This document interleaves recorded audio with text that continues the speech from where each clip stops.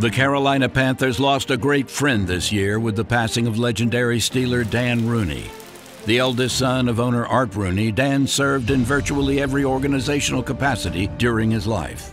As president, Rooney oversaw one of the most successful franchises in sports, and his contributions to the NFL were recognized with his induction into the Pro Football Hall of Fame. His achievements include 6 Super Bowl titles, the Rooney Rule to enhance minority hiring, and providing balance in multiple NFL labor negotiations. Over the last 2 decades, the Panthers and owner Jerry Richardson had no better friend than Rooney. His support in the expansion process aided Richardson and Carolina in receiving a franchise, the epitome of the Pittsburgh Steelers, a giant in NFL history and a true friend.